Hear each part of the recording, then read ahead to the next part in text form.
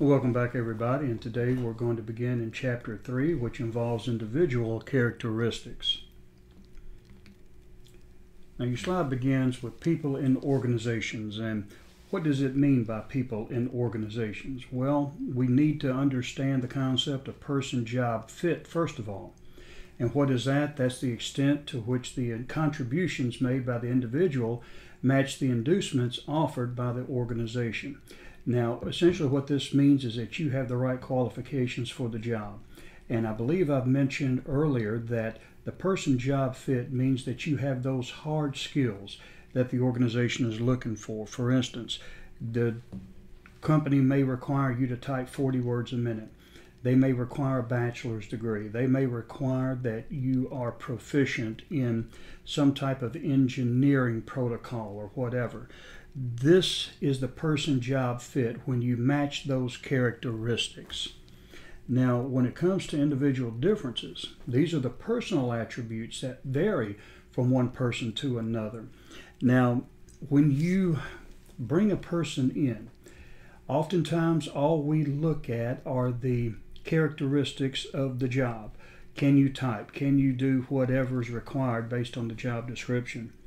But oftentimes we overlook the person's personality and the person's demeanor and the person's ability to get along with the culture. Now that's what we call the person-organization fit. And we'll take a look at that a little bit later, but it's enough to know that the person has to be qualified in the characteristics of the job to be able to perform the job, and it needs to match what the organization is offering. And then the individual differences, well, it's just the personal attributes that vary from one to another, and that's pretty well just straightforward. Now there's other types of fits, the person group, and that's as this title implies, the extent to which an individual fits within the work groups and supervisors' work styles, skills, and goals. The person organization, that's what we talked about. Do they have the same values, personalities, norms that the organization looks for?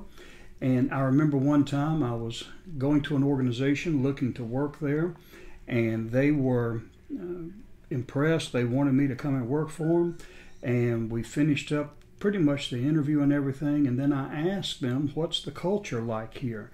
And the guy kind of stopped, and it kind of shocked him, but he said, it's cutthroat here. We are very aggressive. We are very individualistic. There's very little teamwork. It's dog eat dog here. Well, needless to say, I didn't go back to that company. I wanted no more to do with them. So it's not just a matter of having the technical skills, the hard skills, the job skills. You need to have the demeanor and the personality and the type of personal fit that the organization is looking for. Person vocation, the fit between a person's interest, abilities, values, and personality, and the profession. So the person can be mixed-matched. You may have the ability to do something, but not the interest. So one of our jobs in HR and in organizational behavior is to be able to inventory that person, and there are a lot of inventories out there that do this. Try to inventory a person's interests to find out where they fit based on interest and values and personality and so forth with that profession. Now, what's a realistic job preview? Well, it's letting the person know up front what the job is all about. You present both positive and potentially negative information to the job candidates. And your goal is not to deter candidates, but to do the following. Provide accurate information about the job and the organization. Build trust and reduce turnover, especially from employees who quit because the job wasn't what they expected. I had a student one time who worked for Federal Express, and she was in the recruiting department. And she specifically worked in the area of recruiting people for the hub, which is that big gigantic warehouse where I guess all of the packages come to, and you have to sort them out and put them on different destination routes and so forth. It's a very manual, labor-intensive job, a very dangerous job in some of those areas, and it demands a lot of the person. And this student told me that it's like a revolving door. She said oftentimes they will come in for the beginning of the shift, but they will quit before the shift is over with. So she said we're constantly taking in and losing people on a continual basis. But because they're FedEx and they have that big a company, they can afford to do that, at least for the time being. Most of us can't afford to do that. We can't afford to lose people once we have gone through the expense of hiring them and training them and developing them, all for them to leave us because they're not satisfied or they didn't know what the job entailed. And more often than not, whenever I talk to students who are working in the professional world, I'll ask them, how happy are you with your job? And most of them will say, we're not. And I would ask why, and they said, well, we didn't know the job would be like this or the company was going to be like that. Now, in staffing, you have what's called the sales approach to recruiting. That means that recruiter or that HR professional will sell the company.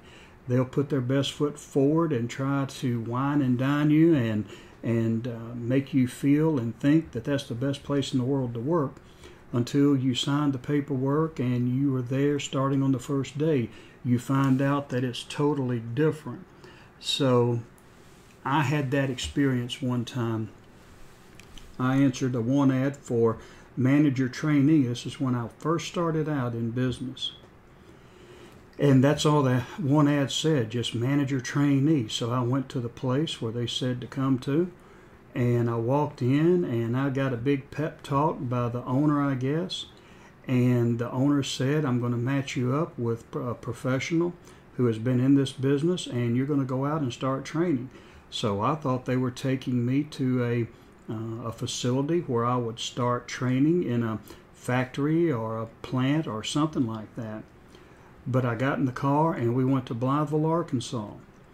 And then we stopped in front of a little shopping center.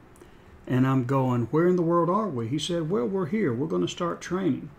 So I said, okay, well, maybe I'm going to be in the retail industry. So we got out and he went to the back of his car, opened up the trunk, pulled out a box, and the box was filled with counterfeit or knockoff perfume and cologne. And he told me to follow him, and I did, and we walked into a beauty shop, and he tried to start selling the women there, the customers and the employees, some of this knockoff, counterfeit, cheap perfume, and we got thrown out of the place. I was stuck in Blytheville all day long with this guy who told me that I was going to be a manager. So they did their best to draw me in, but when I found out what the job was really about, I never went back. So this happens all the time in business. Companies trying to put their best foot forward to entice you and get you to come in. And once they feel, a lot of times if you're in, you'll stay, but that's more often than not the case. Now, personality is the relatively stable set of psychological attributes that distinguish one person from another. Now, we discussed attitudes in the past, and attitudes are things that you can change. With education, getting to know the whole story, your attitude may change. Experience can change your attitude. Personality is relatively enduring. That means you're pretty much stuck with the personality that you have. Now, researchers have looked into this idea and concept of personality. And what they have come up with is what we call the Big Five personality traits. And these are a set of fundamental traits that are especially relevant to organizations. And what are they? Well, first of all, we see agreeableness. This is the extent to which you get along with others. You may be in a workplace and some people are just very difficult to get along with. The level of agreeableness is the indicator that the person gets along or can't get along with others in the workplace. And when you are an organization that requires teamwork and collaboration, that can really hurt you. Conscientiousness, and that's the ability to be counted on to get things done. Are you considerate of time? Are you considerate of other people? Are you the type to do the job because you know that's what's expected of you? Or do you count on other people to do the job for you? Is there guilt when others have to carry your weight and so forth? So that's conscientiousness. Neuroticism. Neuroticism is experiencing anger, anxiety, moodiness, insecurity, some of those negative, what we call affect or emotions. And for people who can't handle pressure well, they may have a certain degree of neuroticism. Extroversion. Extroversion is the degree to which you're outgoing and you're comfortable with relationships. Now, I'm outgoing in ministry. I'm a pastor, so I have to be able to speak to people. I have to be able to get in front of people and do public speaking. I have to, as a professor, be able to communicate curriculum to you and talk to you, but in private, I'm pretty much reserved. I don't like to talk a whole lot because I do it so much at work. But extroversion is the level of comfort you have with relationships by being outgoing. Are you the type of person who's never met a stranger? You can go to a party and not know a person there and feel comfortable just mingling and talking. Me, I'm going to sit in a corner on a couch and keep to myself unless someone talks to me. So extroversion is the amount of comfort that you have with other people. And then openness. And openness is the capacity to entertain new ideas and to change as a result of new information. And this is what's essential today in business, especially in highly competitive markets where you have to have the newest thing out there, the quickest and the most cost effective. Now figure 3.1 just shows you a pictorial of these dimensions, so I'll let you guys take a look at that, and we'll move on then to another form of assessment when it comes to personalities.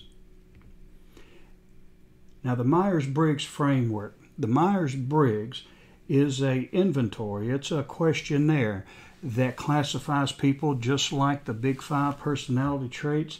The Myers-Briggs is an instrument that helps to identify different people and how they differ across different dimensions. And these are extroversion, introversion.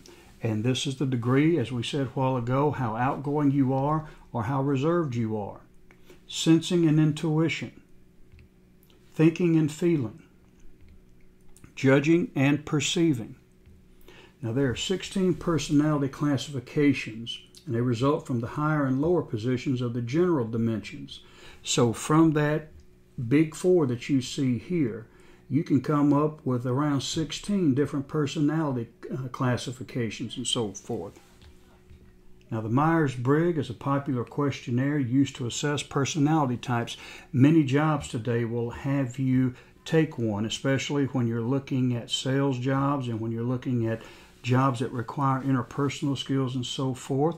So the Myers-Briggs is an important tool to use that's still used today. And it helps with communication styles and interaction preferences and so forth. So these assessments are very important, and they can help you to gauge the person-organization match.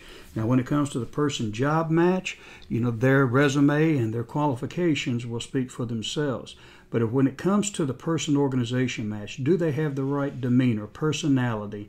Are they the same with the organization when it comes to values and so forth? These are the things that these personality tests can help you to assess.